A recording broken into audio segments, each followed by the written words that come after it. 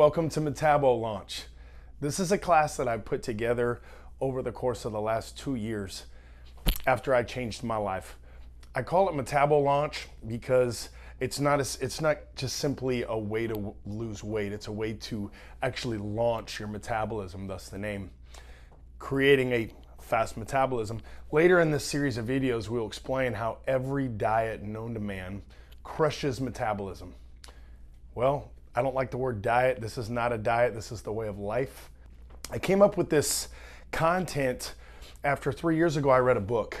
This book was called The Obesity Code by Dr. Jason Fung, and it's a very thick, wordy book on basically hormone science, biochemistry, endocrinology, and how it relates to weight loss and weight gain. This book, like I said, changed my life. I actually come from a background, a very religious background, where I never drank alcohol, I never did any kind of drugs, tobacco, anything like that, till later in my life, till I was 33. And those of you that know, the human body is always going to indulge. So you take away one thing, they're going to overindulge on another. I am a self-proclaimed foodie. I freaking love food. I've always loved the gym. I've gone to the gym for 27 years. It's a passion of mine. My hero was Arnold Schwarzenegger, but I didn't really care about losing the weight. I was just a big, strong bull, if you will. So there's been very few times in my life where I was leaner. I always felt like I had a very slow metabolism. I used to make a joke that I could smell a donut and gain half a pound. And I honestly believed that I had a very slow metabolism, and I thought I was doomed to be heavy my whole life. As I started to get into the world of drinking alcohol at 33, I started making some observations about people. One of those observations is alcoholism, and how people that are quote unquote alcoholics, they almost can't control their needs and their urges. And they may be doing so great, but one little thing derails them, and before you know it, they're in a gutter somewhere, drunk, getting hauled off by the police. Some of those same compulsions that drive people to drink and keep drinking and not be able to stop, I had those same compulsions. And when I got this book, truth be told, I was trying to find something to cure my brain. How many of you guys have had the experience where you're dieting? Maybe you've had a good week or a couple good weeks or even a couple good days. You've had a good day.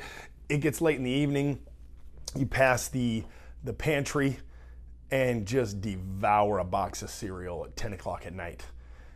And all the guilt and shame and frustration that follow that, because you just come off a great day, you worked out, you exercised, you ate good food, and then you threw it all away right at the end of the day.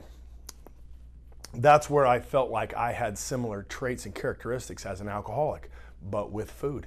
And when I read this book and I studied it, I learned that I wasn't necessarily wrong. Matter of fact, I kind of came up with some of my own philosophies on addiction. And I personally don't believe that there really is a such thing as an alcoholic or a foodaholic or a sexaholic or something to that effect, because at the end of the day, everything we do, whether it's eating, drinking, or other behaviors, even as far as watching too much TV or procrastinating and putting off problems, usually all of those things are hormonally inspired actions. Not only are they hormonally inspired, but once we perform them, we eat those foods, we do those drugs, we drink that alcohol, there's actually a hormonal response. So we're actually being urged to do things by our hormones, and then we're being, there's consequences, both good and bad, hormonally, because of those things. And that was really the fascinating thing to me. I studied this book, I learned about it, and I felt like I'd figured it out. I'd understood why I was overweight and how I could lose it and keep it off the rest of my life. Well, I was working out with a workout partner, and one day my partner said, I'm doing this weight loss competition. It's for $50,000 prize. It starts tomorrow. It's an 8-week challenge. Do you want to do it with me, man? It sounds like fun. And I went, yeah, I want to do it, man, but I'm not doing it for fun. I'm doing it to win. I'm gonna win this whole freaking competition. And that's where it all began for me. I did this 8-week challenge, body transformation. There was over 10,000 people in the country signed up for this contest. And I ended up coming in second place.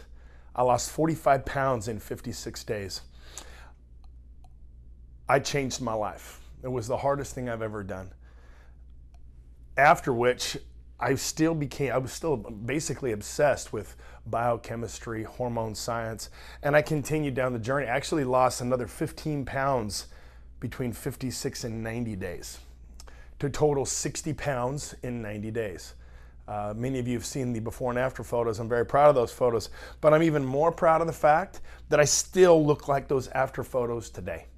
During this challenge, there was a lot of social media buzz. It was a big promotional thing, and there was a lot of haters, a lot of trolls out there, and I'd read their comments on some of the postings, and they'd say, oh, easy off, easy on, he'll gain it all right back. And you know what? Most of those people would be right in most situations, but the difference is I changed my life, and I learned how to actually go from having a slow metabolism to a fast metabolism. This book, it explains every diet that's been successful through all of time, whether it be Atkins or keto or cleanses, or mainly calories in, calories out, that whole math equation, and how long they work, why the diet works, and when's it going to stop working, and what happens to your metabolism after it stops working.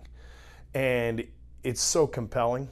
And the only diet, like I said, I hate that word, that is sustainable, helps you lose the weight and it keeps working, as well as actually raising your metabolism, is intermittent fasting. Many of you have heard of this. It's kind of a trend. It's a fad right now, but there's so much more to the science of it.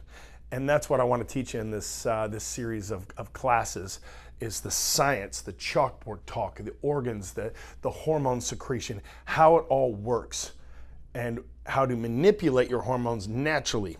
At Alpha Male Clinic here, we sell medications, we give people an edge, we do TRT, hormone replacement. That's not what I'm talking about right now. I'm talking about manipulating your hormones naturally through intermittent fasting. It's an amazing, amazing course. Looking forward to diving into the science with you. Be prepared to learn, write, take notes. It's a very, very specific science. There's a difference between not eating and fasting. One reason why intermittent fasting works forever and is the #1 method of anti-aging, it's because it greatly increases growth hormone. Growth hormone is the fountain of youth. Well, you want higher growth hormone? You need to learn intermittent fasting, and that's what we're going to talk about more and more in this segment, okay? Thanks for listening. Tune in.